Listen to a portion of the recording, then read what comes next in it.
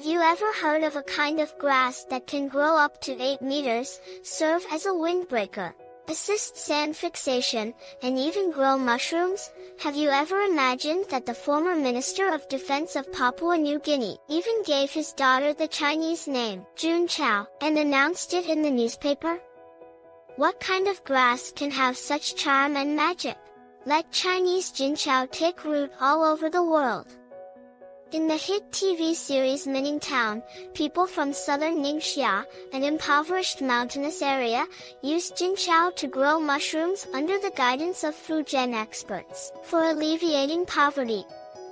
They honor JUNCAO as happy herb, which benefits mankind. So what exactly is JUNCAO?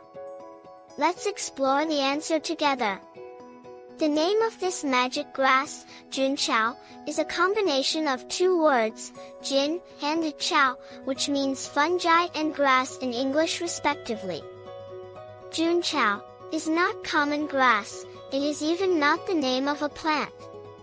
Instead, it refers to a kind of herb that can be cultivated as edible and medicinal mushrooms.